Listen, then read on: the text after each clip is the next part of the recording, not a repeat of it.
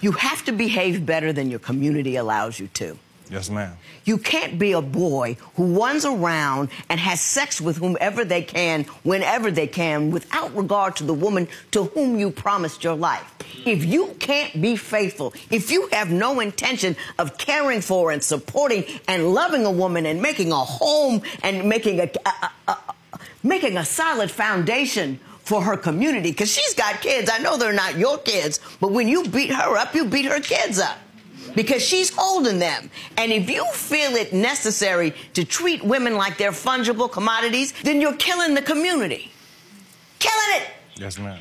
You're making the women that you're cheating with crazy. You got that one woman who, she even had compassion for her based upon what you were doing to her, taking advantage of her. Be a better man than that. Don't be the reason the community collapses. Be the reason the community rises above.